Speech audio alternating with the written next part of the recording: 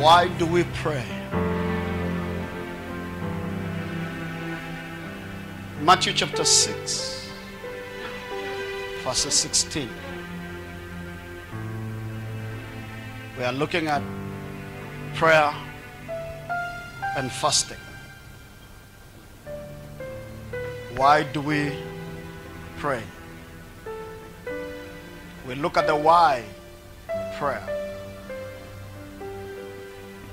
We look at why fasting. We say we pray because the scriptures has given us a prescription, a solution,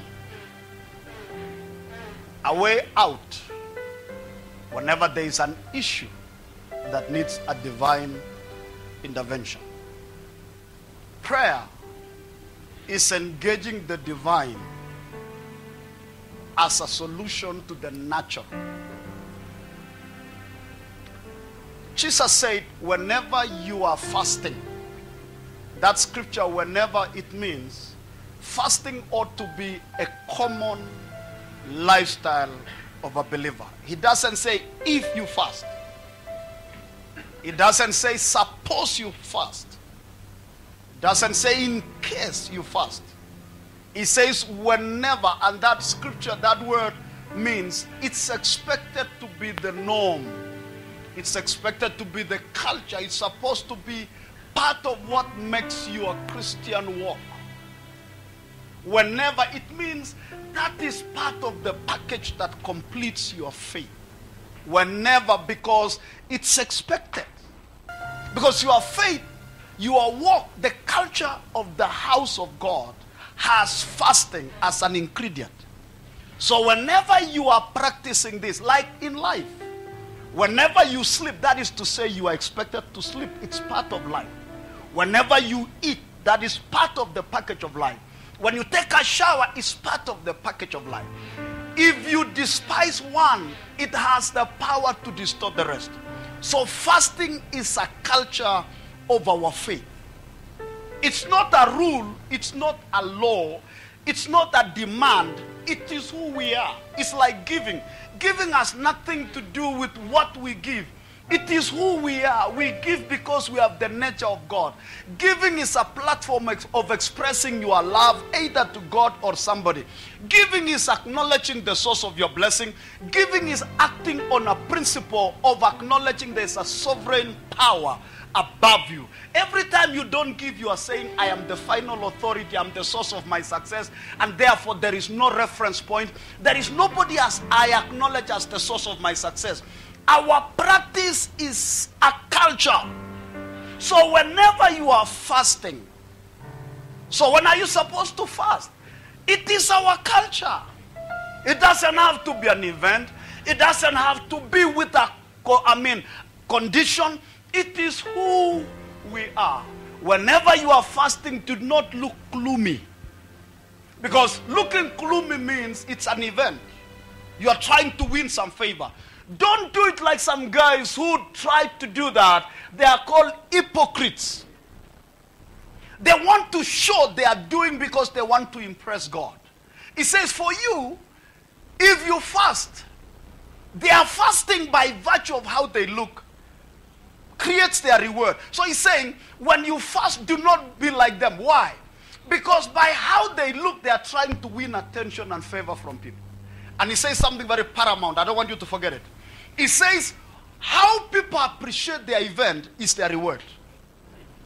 By people looking at how sorrowful, how stressed they are, how much they are beating themselves, the response from those you focus on becomes your reward. But now listen to say. It says, they have their reward in full. Let's read that scripture backwards. That scripture is saying, therefore, fasting as a reward. But you determine where your reward comes from. That's exactly what he's saying. He's saying fasting has a reward. But the hypocrites decide to get their reward from men. But fasting as a principle has a reward. So you determine, do you want your reward from God or from people? But fasting has a reward. Look at verse 17. Look at verse 17. Fasting has a reward. But when you fast, perfume your head and wash your face. Why? So that your fasting may not be noticed by men. Make sure your rewarder is not men. Because fasting has a reward. Say that with me. Fasting has a reward. Louder than your neighbor. Fasting has a reward. How you focus your fasting determines where your reward comes from. If you do it as an event to please people, their appreciation on how you look is your reward. But that does not eliminate the fact that fasting has a reward. So he says, where do you focus your reward? Put oil on your face, and then he says, so that your fasting may not be noticed by men.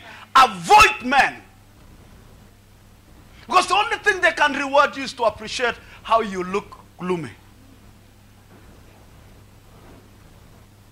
And you know, you can fast under human influence, pride. Do you know you can fast until people begin to wonder, wow, you have lost weight. And you're like, yes, I'm in fasting. Now, that is not a show. You are not trying to break any record.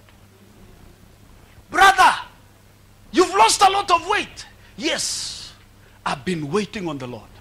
There was a day, I think I mentioned a story here. Nilienda prayer mountain kwenda kuomba. I wanted to go and fast for a day. And then I met this brother who had really fasted. Akaniambia alienda sijui Nakuru for 40 days. Alipokuja akishuka tu hapa, Mungu akamwambia enda Luguyani. Akaenda 40 days. Wakati alimaliza akikuja tu, Mungu akamshukisha pale Mailina, akamwambia enda prayer mountain hapa. Na alikuwa amekonga siku 7. Nikamwambia waje nikuachie Mungu. If you've been fasting for 40 days plus 40 plus 7, you know what the man was feeling? He was feeling like, I've been fasting. Now listen, if you fast out of show, the people who appreciate how you look becomes your reward. But it says you can choose to get your reward from your Father, who sees in secret. And your Father who sees in secret will reward you openly. Fasting has a reward. You are not punishing yourself. You are creating a forum of fellowship with your Father without external interference. I want you to say 3 times, fasting has a reward. Fasting has a reward. Increase the volume a bit. Fasting has a reward. Louder than your neighbor. Fasting has a reward. Yes, fasting has a reward. So we fast because we know there is a reward in fasting. Why do we pray? This scripture says when we fast, we are creating personal time with our Father. Why do we pray? Jesus introduced us to prayer. The first curriculum of prayer is when you pray. Again, look at the Bible in the book of Matthew. It says again, when you pray. He doesn't say if you pray. When you pray. It is again not a rule. It's not a condition. It's not a coercion. Fasting has a reward. When you fast, when you pray. Say that with me. When you fast, when you pray. Say it again. When you fast, when you pray.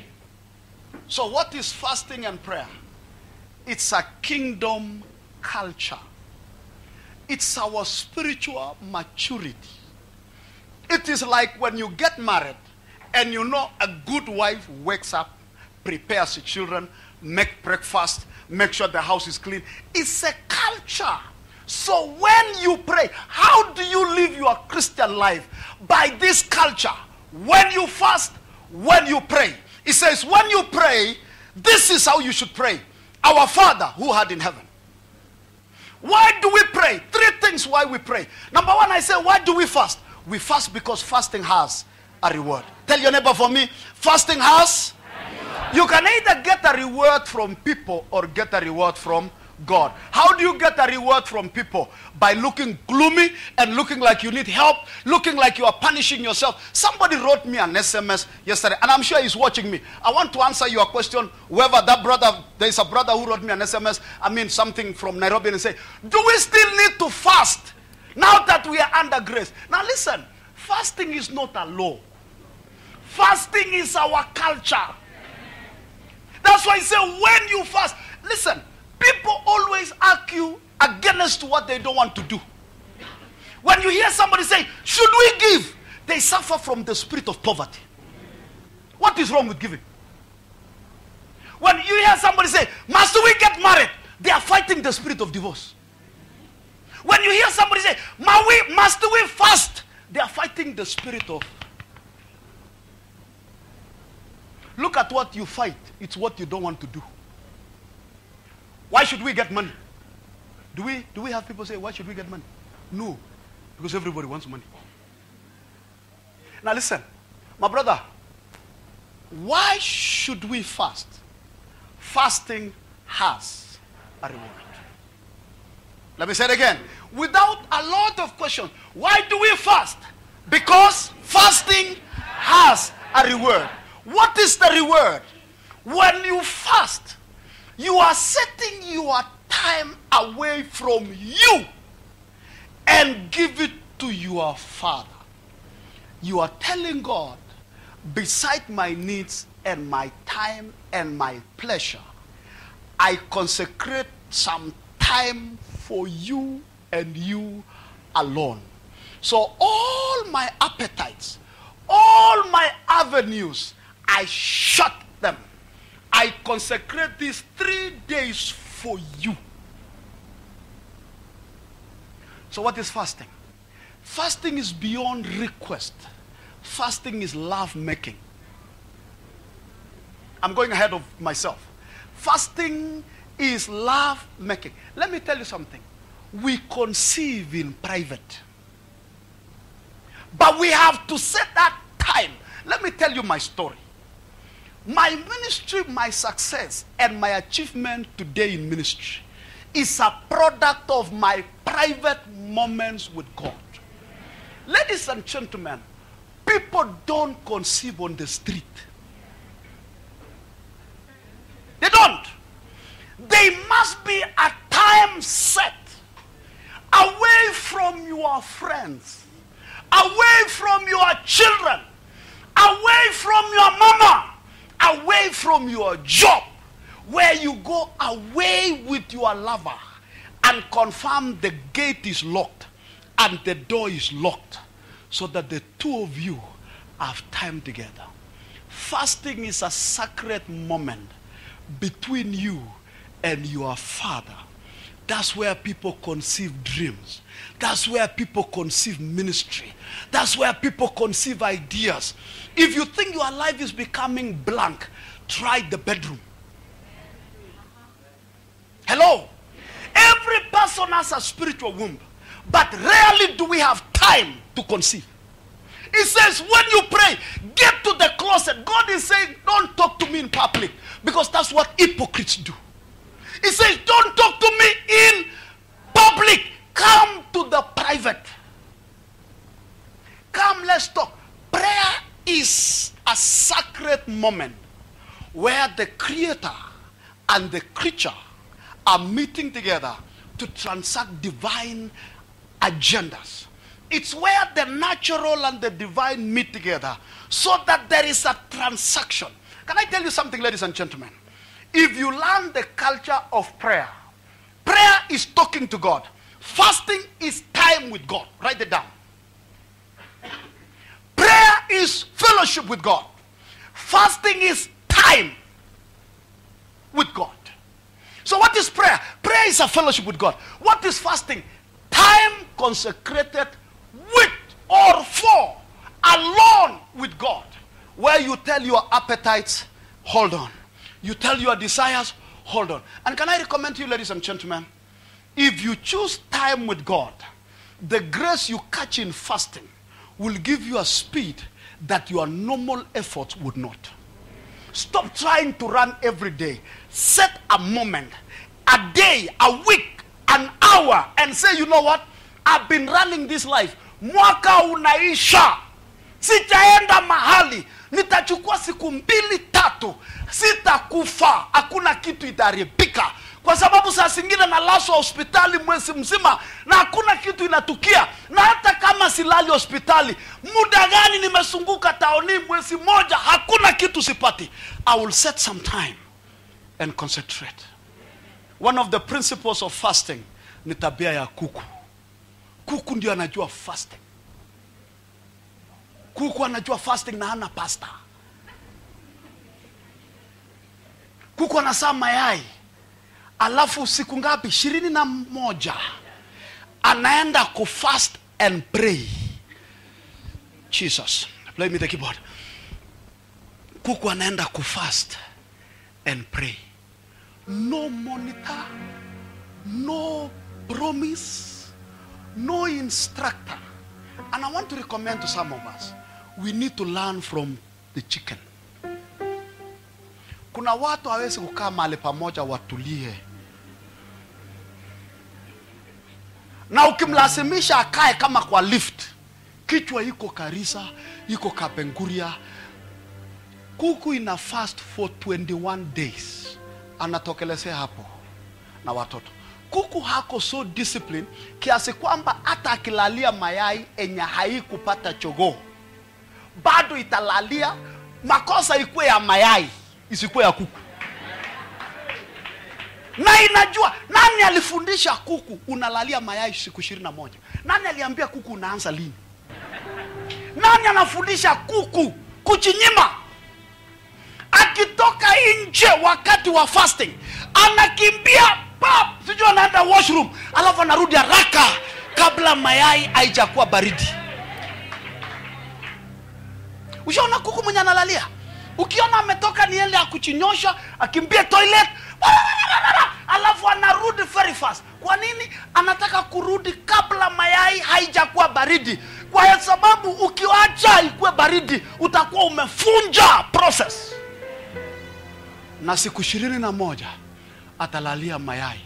Hata kama mayai haikuwa na jogoo, kuku atasema nilitimiza sehemu yangu.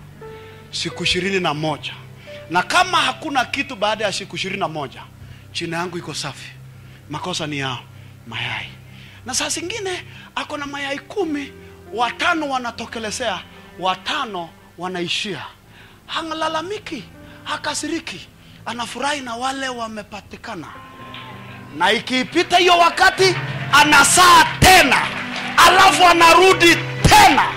Listen friends, the things of the spirit are brewed in prayer and fasting as a process of translating them into the tangible natural world. Sema amen hata kama ukuelewa ndugu. Vitu vya kiroho ni kama mayai. Inatakana iwe kuku, lakini namna ya kuhamisha kutoka yai ikuwe kifaranga inahitaji muda wa kulalia. Ndio anasema mtaongea na baba yenu kisiri, private, lakini baada ya hiyo wakati. By the way, nataka wasome, kuku analalianga mayai siku ngapi? How many? Now, do you realize theologians have proven that there is no stronghold that can withstand a 21 days fasting? Now, those are theological things.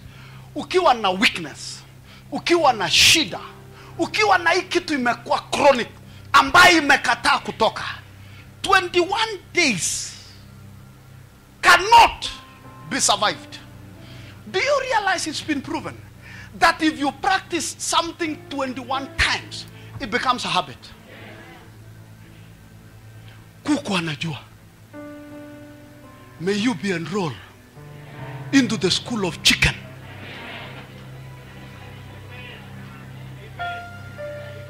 You know what our problem is? We don't value process. Listen, girls, I don't care how passionate you want a baby.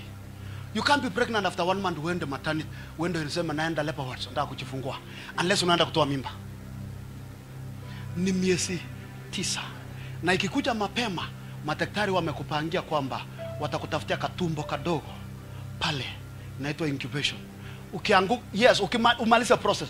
Ukianguka mtihani ya mtu, unapitishwa ile ya kuku, incubator.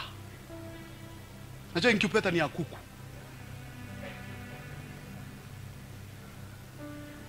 Wasome munisaidie. Kifaranga inasafanyika kwa siku 18. 19? 20? Ni ngapi? Daniel fasted for how many days? What is the principle? The principle was, no matter the stubbornness of your situation, 21 is a breaking point. But now listen, our challenge is we fast for 21 days.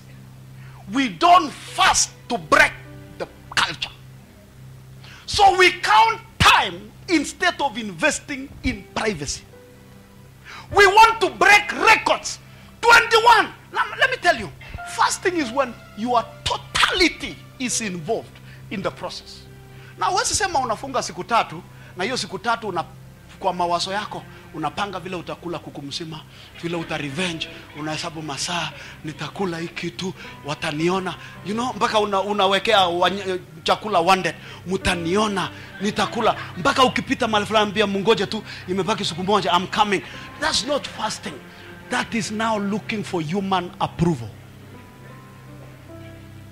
Why do we pray? 3 things. Number 1, we pray because we have a God who answers prayer. Hallelujah. We pray because we have a God who answers prayer. Tuko na Mungu anayejibu maombi. Na sio tu Mungu, ni Mungu wetu. Na sio tu Mungu wetu, ni baba yangu. Kwa nini ninaomba? Nina Mungu anayejibu maombi. Kwa nini naomba? Kwa sababu Mungu anayejibu maombi ni Mungu wangu. Na sio tu Mungu wangu, ni baba yangu. So I pray because I have a God who answers prayer, who happens to be my God and my Father. I pray because God answers prayer. Number 2, I pray because God is my Father. Now, look at me. Let me tell you something painful. And please post it on your Facebook. Prayerlessness is a declaration of orphanage. Kutoomba ni kutangaza uyatima, kama hicho ni Kiswahili. Kwa nini? Maombi ni tangazo kwamba nina baba. Yesu akasemaje? Muombe hivi, Baba yetu. Come on, talk to me. Yesu alisema muombe aje? Baba. Kwa hivyo kutoomba ni kusema sina baba. Simple. When you pray, this is how you should pray. Our Father who art in heaven. How many of you believe God is your Father? Now listen, every time the devil tells you don't pray, he's telling you you are an orphan. Prodigal son alikuwa orphaned for some time. Alifika mahali akaomba, akasema ninateseka, I am under affliction. Penye Yakobo alituambia jana, is any of you under affliction? Is any of you in bondage? Let them pray. Huyo jamaa akajiomba, akaomba, akasema, kwa nini ninateseka na kukufa na kuumia na kukula na nguruwe na niko na baba? Why do I pray? Because I have a Father. Prayerlessness is orphanage. Prayerlessness is orphanage. Kwa hivyo ukisikia mtu anasema nimeomba mpaka nimefika mwisho, unasema nimeamua kuwa yatima. Biblia inasema nataka kuwajibu wa Kristo. Tunaomba muda gani? Biblia inasema omba bila kukoma. Wacha kutuwekea mkomo. Hakuna mahali Biblia inasema koma. Omba bila kukoma. Kwa hivyo usiniambie nimeomba bila kuchoka, kwa sababu hakuna maandiko inasema omba mpaka uchoke. Inasema omba bila kukoma. Unajibu maombi Unajibu maombi. Wakati wote ukiomba.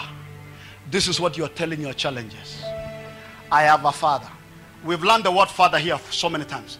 The word father means source. Ukisema nina baba unasema niko na source. So every time ukiwa na challenge, when the enemy brings a challenge, don't acknowledge orphanage. Don't entertain that there is no solution. Tell the devil I have a source to this problem. When you pray, you are telling your challenges, I have a source to this need. I have a source of solution to this problem. So question, when do you pray? Is any of you afflicted? Is any of you challenged? Is any of you in danger? Engage the source, the solution.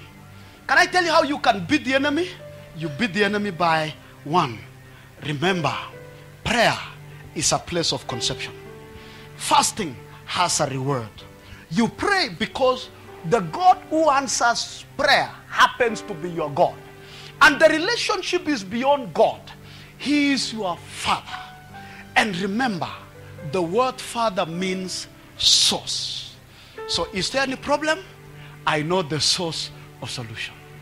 Angalia Yesu. Sema Baba yetu aliye mbinguni. Jina lako litukuzwe. Ufalme wako uje. Now, I wish I would have time to explain all that. Anaongea ufalme wako. Now, that means we live in a kingdom. We are citizens of a kingdom. Kenya mambo ikienda vibaya, who do we complain to? The government. Butalangi maji ikikuja, who do we complain to? Joblessness ikikuja, who do we complain to? Mtu akifunja nyumba yako, where do you complain to? Come on, talk to me. Ukifutwa kazi, where do you complain to? Mtu akiiba, where do you complain to? Now, we have a government. Let your government come. I have a government behind me. I have a kingdom behind me. And I am a citizen of that kingdom. And that kingdom's agenda is its citizens. And I am a citizen. And I'm not only a citizen. I am not only a citizen. I am not only a citizen. Unajua kuna tofauti kati ya mwana Kenya na mwana Kenya mtoto wa rais. Ni mwelewa vitu mnasema. Kuna tofauti kati ya mwana Kenya na mtoto wa Uhuru. Ni mwana Kenya lakini ni mtoto. Hebu introduce kwa jirani yako, mwambie by the way, sikuwa nimekuambia vizuri mimi ni nani. Mwambie mimi ni mwana Kenya. Na mimi ndio mtoto wa Mudosi. Naona jamaa anaogopa kukuongelesha because anakuogopa. Now listen friends. When you are praying, you are not begging. You are demanding your rights. I am a child of the king. I'm a child of the king. I'm a child of the king. I am a child. Any children of the king here?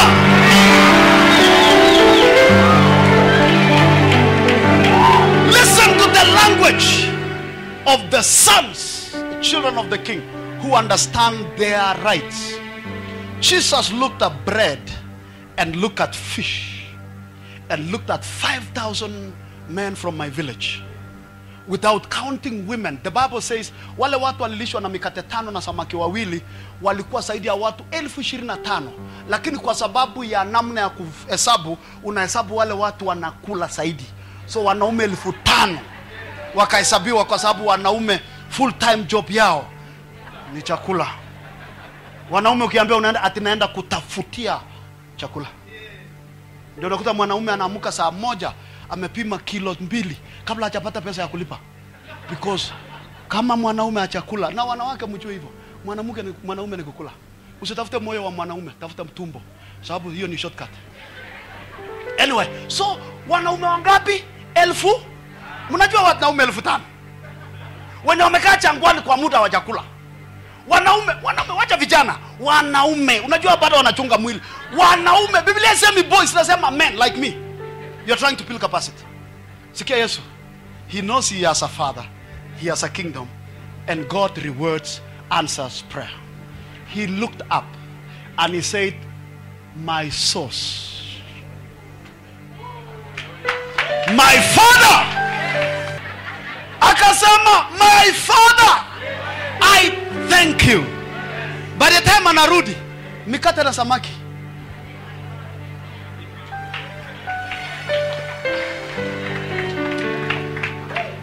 Enda kwa hiyo kakioski yako. Enda kwa hiyo M-Pesa yako ambayo hujua transact kitu leo. Enda kwa hiyo biashara yenye haiendi. Enda chukua hiyo mikate 5 na hiyo samaki 2. Hiyo vitu vidogo yenye haiendi. Inua juu na useme wiki hii, I commit my business to my source. That's right. I have a father. I have a father who never ever failed. Stop right there. Listen, we have a father. Why do I pray? Because God is my father. God is my source. God is my father. God is my source. God is my father. God is my source. So, if I don't pray, I am saying I am an orphan. Niko na nani? That's why sikia watu wa Mungu. Lazaro anakufa badala ya Yesu kufanya gymnastics ya watu wa kiroho. Nakemea roho ya kuua jamii ya Lazaro. Nakemea generational iniquity. Nakemea misisi ya ugonjwa. Nakemea laana. Akasema hii ni gymnastics bure.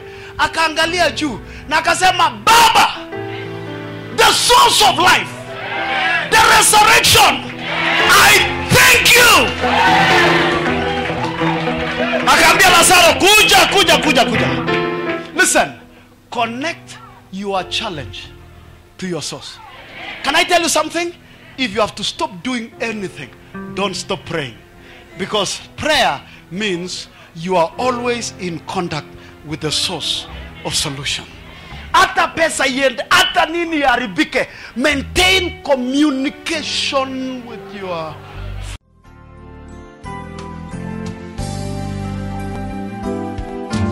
Only by grace can we enter.